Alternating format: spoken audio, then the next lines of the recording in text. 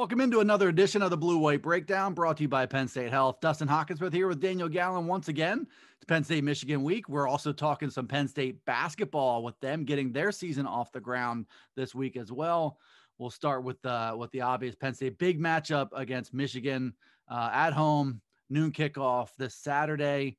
Daniel Gallen, what did you make of the fact that Penn State is a favorite in this game? Let's start right there. They open the week as a 1-point favorite. The suggestion, I suppose, being that home field advantage makes all the difference in this one. Yeah, I thought that was pretty interesting, especially when you look at kind of Penn State had that 3-game losing streak. And even though Michigan had suffered its first loss a couple weeks ago, it was in impressive fashion, and a couple calls go one way or the other, and it's a completely different result in that Michigan State game. So I was a little bit surprised, but at the same time, I think when you look at the styles that these two teams play, where you look at either side and neither offense is going to light you up, barring something unforeseen. I mean, Jahan Dotson might light you up individually. Blake Corum or Hassan Haskins might do that for Michigan, but you're not going to get kind of that full offensive assault from either team. So it's going to be one of those games, like a Big Ten game fought in the phone booth, where one thing here or there will probably be the difference. And I think that when you're looking at that line, sure, being at Beaver Stadium for the helmet stripe game, I think that people are giving that a little bit of something. It's a nooner, so it'll be interesting to see what the energy is like. The only noon games this year have been Illinois and Villanova. Was that noon? I forget. I think it was. Yeah. It's been a long season. It's all blurring together at this point. I get it. It really is. So I think that that's kind of what you look at on the margins. I feel like I've said this about every kind of Big Ten game where, this one will be decided on the margins, but this is the one where that's very true. Not just a little bit true for this one. It's a very true for this game. And I think, a little tip of the cap, I think, from Vegas to Penn State, just with what they were before things went sideways and what it looks like they could be the rest of the way. Maybe a little bit of a knock on Michigan for not having a murderer's row of teams and not being dominant in some of those games. Now, wins are wins, so you have to kind of reconcile that. But to me, it would say there's a disconnect between how odds makers view both of these teams and how the college football playoff committee views both of these teams. The committee has a thing for Michigan for 10 days after Michigan losing to Michigan State, for them to be ranked ahead of Michigan State. Kind of defies what they said previously about what head-to-head matchups meant. And I understand the timing of losses, how impressive the other team is or was that beat you. I get all that stuff, but that was one of the more striking things, I think, of this list of rankings from the College Football Playoff Committee, which I felt like, in my view, since they started doing these were the biggest joke of any weekly rankings. And I think there's a lot of contenders for that. Yeah, I mean, I was watching that on Tuesday night, and we talked about this a lot last week. Turns out I was really wrong about what would happen with Penn State. I was convinced that they were going to end up in the top 25, so that when they play Michigan, you get the chance to have Michigan as another ranked team, as another ranked win. And then afterwards, Gary Barta's comments about how the committee still views Penn State as a very good team. Where you still have Wisconsin, you have Auburn, you have these other 3-loss teams that they beat in there. And you're thinking, oh, well, maybe you're still holding the Illinois loss against Penn State, which I think a lot of Penn State fans are still holding the Illinois loss against Penn State fans. But then you look at it, and Illinois beat Minnesota, who was the number 20 team in the first college football playoff rankings. So doesn't that make that loss better? You can just go down the rabbit hole, but I was pretty surprised that after the first rankings, it seemed so predicated on head-to-head that suddenly Michigan's a more complete team than Michigan State. I mean, Michigan State has played some clunkers, like that Indiana game. That was that was really dicey. But then Michigan has had the Rutgers game. I mean, I think that none of these teams are consistent, so there's no consistent way to kind of stack them up in some order, but I was surprised to see Michigan ahead of Michigan State, especially when it seemed there's going to be such an emphasis on head-to-head early on. The only consistency I think in these rankings is the lack of consistency and the subjective nature of them. And they are what they are. I mean, it, the joke's on us for taking them seriously if we are, which that ship should have probably sailed after this week. But the other thing is they do get stuck on a position on a certain team. And for Penn State, they're stuck on a certain position that they're horrible because they lost to Illinois. I also think that sometimes it's not even as complex as that. It's that they lost 3 games in a row recently. And these other teams have won a bunch of games in a row. Wisconsin's won 5 in a row. So that just like looking at the schedule and seeing W's instead of L's, I understand that that is kind of what this whole thing is all about. But I think they have really there's a recency bias maybe towards that, and I guess it's natural. But the bottom line is the playoff committee, Penn State's going to have their chance, and they're going to have the number 6 team. They're going to have the number 7 team. So when it's all said and done, but I think it just marks the mountain that they have to climb to get into, the top 15, 12, 10, wherever they want to be at the end of the season. And, you can say that these are not meaningful rankings if you're not in the 4-team playoff mix, but they are meaningful when it comes down to being picked for bowls and stuff at the end of the year too. Yeah, I think that's especially when you look at Penn State, is that you're really kind of trying to game out the pecking order to see what bowl game could they be in. I think the Rose Bowl, there was something I saw that there's still some pathway for Penn State to get to the Rose Bowl, depending on how many, if a Big Ten team makes the playoff, how many Big Ten teams make New Year's 6 games, that there's a way for that to get the floor, I guess, to get risen up. Citrus Bowl, you need some things to happen. And I think that's kind of it's kind of the opposite of at the end of an NFL season or NBA season, where you say like, oh, they're playing for draft position. Whereas now Penn State is kind of playing for that bowl position. I mean, do you want to spend that last week of December in New York, or would you rather go to Las Vegas, Florida? I think Phoenix is an option. Or do you want to let the bottom fall out and go to Detroit? That's kind of what you're playing for at this point of the year. And those rankings, they play a part in that. And I think that, maybe it's something we shouldn't take as seriously anymore, but the implications are all there.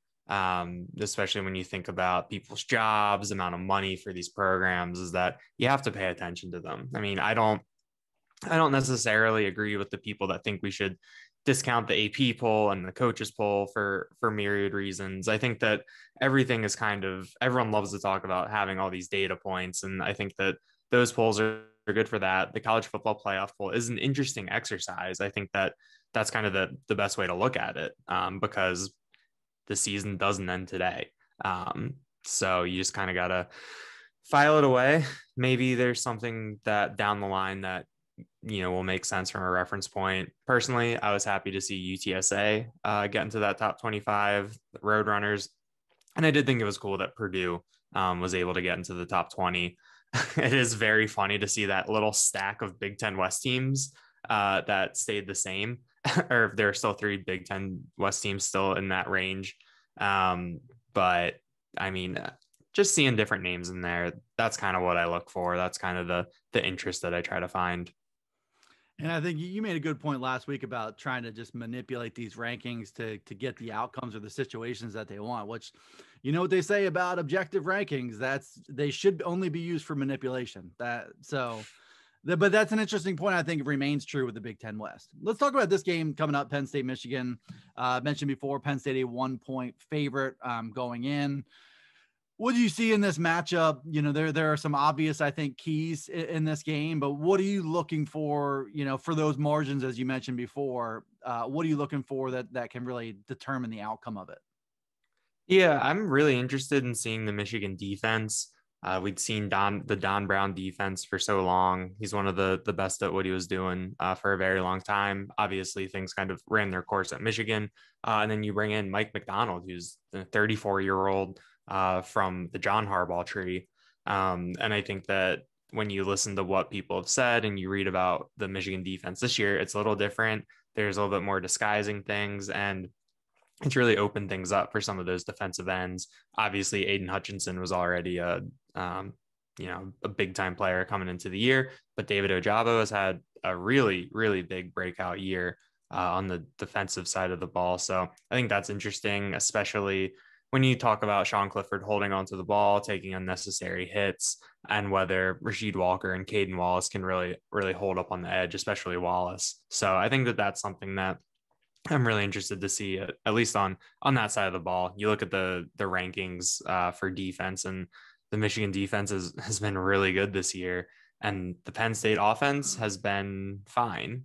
Some spectacular moments from Jahan Dotson, some big plays from Keandre Lambert-Smith, Parker Washington, the tight ends here and there, but that's about it. And one thing that stood out about Ajabo and Hutchinson, and it kind of speaks to what James Franklin said this week, is that those guys on non-passing downs, I think, have combined for half a tackle for loss. So the havoc that they're wreaking is strictly in passing situations. And I haven't watched them enough to really speak to how they do or don't defend the run. It's just what the stat sheet is saying, but it does support the idea that balance is going to be as important in this game on Saturday as it's been in any game so far. They have to find some kind of way to establish some kind of threat on the ground and not be in these bad situations. I think it's promising that in back-to-back weeks, they've shown a lot of improvement on third down, but I think that work has to continue. And I think the little glimpses that we saw of Noah Kane looking a little springier and Kevon Lee, 8 carries for 50 yards last week. You got to take small victories wherever you can get them in this run game.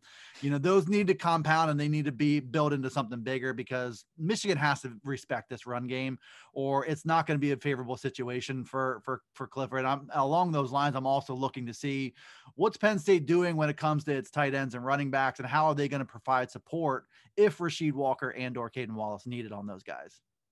Yeah, Sean Clifford's thrown the ball 99 times in the past 2 games, which is a very large number, even in the way that college football today gets a little pass happy. It's not something that we've seen at Penn State very often. So I think that'll be pretty interesting to see. Obviously, everyone knows that you have to have a plan to stop Jahan Dotson, but he's really kind of come on strong the past 2 weeks after having a couple quiet games here and there. So I think that when you look at the Penn State offense, like, I don't know about the run game. I mean, there's 3 games left in the season.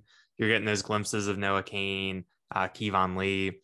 Maybe you just do 3 drives in a row where you just try to pound it with one of those guys and see what happens. And, in a game where there might not be a lot of points, you kind of just try to do something on one of those drives just to add something else to think about that maybe you can come back to later to set up something.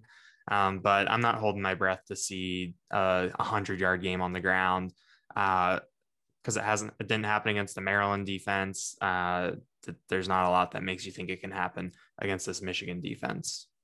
It's true. I mean, putting hope in that rapid turnaround, no matter what Jay Wansider had to say a couple weeks ago, I guess I'm not fully buying it, but they need to do something there, I think. And ultimately, I mean, you can correct me if I'm wrong, but the way I see this game playing out is kind of like Wisconsin and kind of like Illinois, where it's like, can the Penn State defense hold up close to its own goal line for long enough for the offense to get a quick strike or for to mount that drive? Because they're not going to move the chains with a ton of consistency, because they haven't done that in a lot of games this year. So I think you're going to see some 3 and outs, some ugly 3 and outs, and biding time until they can strike quickly or break a big play or get Jahan Dotson open. I think that will happen, but it's just going to come down to can Penn State be on the field for 90 plays? Can they give up 250, 300 rushing yards and still give their offense a chance to mount a few drives and win this game?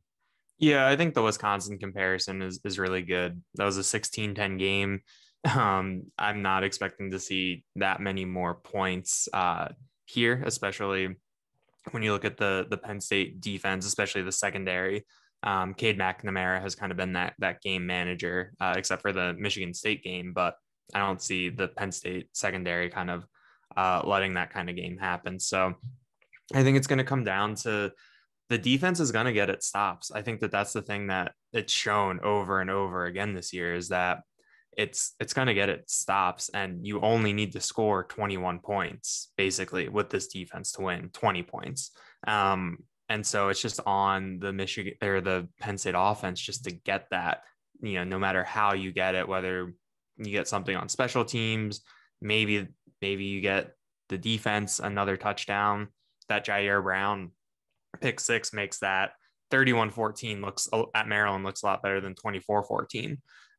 So I think that that's something that you're going to really have to watch. I think the defense is going to get its stops. It's just whether the offense can take advantage of it, and then avoiding kind of getting into that punting battle like they had against Iowa. Obviously the circumstances were different, but obviously it's kind of a boring cliche to talk about field position, but I mean, that field wasn't flipped against Iowa. That field was folded up and just miniaturized. And I think that that's kind of what the offense has to do. The offense has to get its 20 points, and it can't afford to get backed up and have the field just shrink and shrink and shrink, because the defense will do whatever it can, but there's going to become a point where it breaks.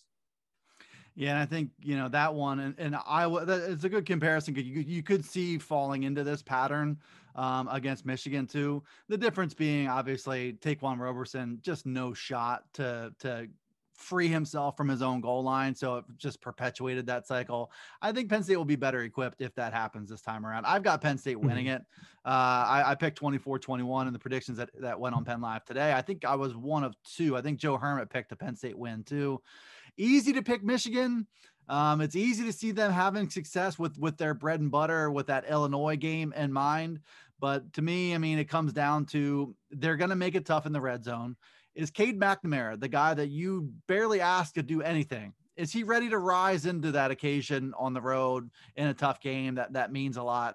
I'm really looking at this Sean Clifford versus Cade McNamara matchup and going with the Penn State quarterback on this one. Yeah, I went with Michigan 24, Penn State 18. I don't see Penn State hitting that 20-point threshold. I think that, I mean, I probably don't have a good case for Michigan scoring 24 points, but just kind of going into the game, that's just kind of the beat I got on it. I think that Michigan is really solid and really complete, even though the offense is kind of unspectacular, and with Blake Corum's status being a little up in the air, that kind of changes the shape of it a little bit more. But I think that Penn State is going to have to force Michigan into mistakes, and Cade McNamara, for his part, has kind of shown that he's mistake averse. He's not going to necessarily make a bunch of plays, but he hasn't really lost them many games. So I think that that's kind of what I factored into. And I think that Penn State has just kind of shown this season that it's just so kind of fragile in terms of everything kind of it's hard for them to win when something isn't working or something goes wrong. And I think that Michigan is a team that can cause something to go wrong.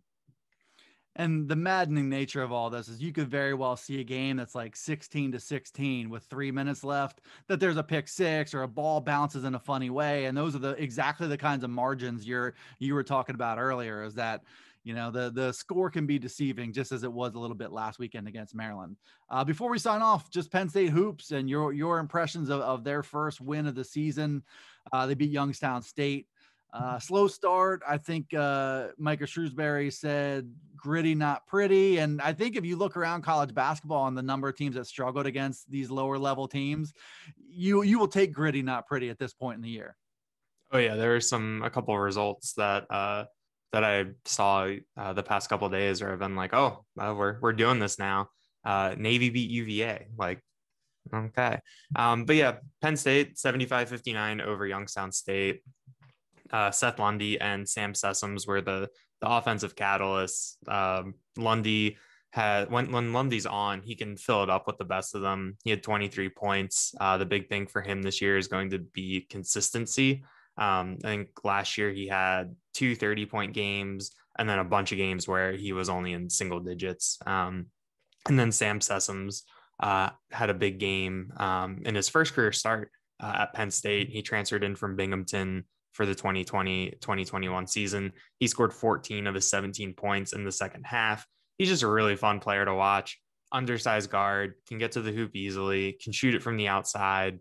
And then John Hara had 16 and 14, just kind of a workman-like outing for him underneath. So obviously you could see some of the things that could cause problems for them in the Big Ten schedule. The front court is thin. Forward Greg Lee, a transfer from Western Michigan, who there's a lot of excitement about. His right foot was in a boot. So we'll see how long he's out. Giovanni Scott, a junior college transfer, has some NCAA red tape that he's working through. And so then that leaves John Hara and Jelani White, who's a transfer from Canisius. That's kind of your only two big men. And Hara picked up an early foul. White battled a lot of foul trouble, but has really long arms. That was the biggest takeaway from watching Jelani White. A lot of length, can kind of cause some problems underneath for opposing forwards. So that'll be something to watch. But I think that this is a team where obviously it's the first year of a rebuild, but at the same time, they're a veteran team. There's a bunch of 50-year guys, a lot of guys that kind of know what they're doing, and a lot of guys who can be fun. And I think that that's kind of what you want out of a team like this. Lundy, Sessoms, Hara's entertaining to watch, and then Jalen Pickett, Siena transfer. He struggled a little bit, 9 points on 3 of 10 shooting, but I think that he's someone who is a candidate for a 25-point game down the stretch. So they play at UMass on Monday, which is an interesting non-con game. But Bryce Jordan Center had basketball in it last night. That's a fair takeaway. That final takeaway right there is to the point and short and sweet. And Penn State basketball is back. And I think it comes back in a way that, people just have some guarded expectations. And I think, progress will be the number one objective, to see this Penn State group come together and maybe see some of these guys prove if Seth Lundy, for a good example, emerges as a really good, consistent threat this year, that's a major victory for this team. And you're just kind of buying time for Shrewsberry to get to really fully, instead of scrambling to put a roster together, doing that with some diligence. And with that in mind, they also announced this week, the highest rated recruiting class in Penn State basketball history at number 16, I believe, in ESPN. Jameel Brown was a centerpiece of that group. He's a 6'4" guard, number 90 prospect in the 24/7 sports rankings. Micah Shrewsberry said he should have a major long-term impact, the kind of player that he's going to want and need to build around going into the future. Yeah, the recruiting class is pretty impressive. There are no scholarship freshmen on the Penn State roster this year. They didn't sign anyone in the 2021 class. So the roster is in a really weird spot, kind of, where they brought in all these 50-year guys that are going to be one and done through the transfer portal. And then next year there's going to be a pretty big youth infusion, but you've got two big men in the class, and Kevin Jai and Demetrius Lilly. And then you have some interesting guard pieces, Kanye Clary, a point guard from Virginia, and then Jameel Brown from Westtown in Philly, and then Evan Mahaffey is a small forward from Cincinnati. So it's an interesting group. Obviously, the way that recruiting rankings work, when you have this many guys in a class, it really bumps you up. But at the same time, when depending on what you look at, like Jameel Brown's recruiting ranking fluctuated a little bit, but at the time of his commitment, I think he was the second best commitment in Penn State history of the rankings era, behind only Tony Carr in 2016. Kevin Jai is up there too. Evan Mahaffey is a top 15, I think, prospect that's ever committed to Penn State. So this is what you need. You need to have players. You need to have guys that can compete in the Big Ten. It's a rugged conference. It's hard to win at Penn State. It's hard to win in the Big Ten in general. So Micah Shrewsberry is trying to build something. And I think that when you combine a win like this, albeit against Youngstown State, albeit in the season opener, and having this on signing day, it kind of sets you up for what's going to happen now and then what can happen in the future. Couple W's on signing day, the win over Youngstown State and the recruiting class that offers some promise that this young core can come together. Also in the transfer era, there's a good chance that he can surround these young guys with another couple veterans to help keep this ship stabilized going into the future. Penn State basketball, as you mentioned, back Monday at UMass. They're back home Thursday, next Thursday against St. Francis from Brooklyn. So you can keep an eye on that. Obviously, big game coming up, Penn State football versus Michigan. Saturday noon kickoff. We'll see what happens in that one. That's Daniel Gallen. I'm Dustin Hockensmith, wrapping up another edition of the Blue White Breakdown. Check out Daniel on Twitter at DanielJTGallen. You can find us at PennLive.com/Penn State football and pretty much everywhere podcasts can be downloaded. Thanks for tuning into the Blue White Breakdown, and we will see you next time.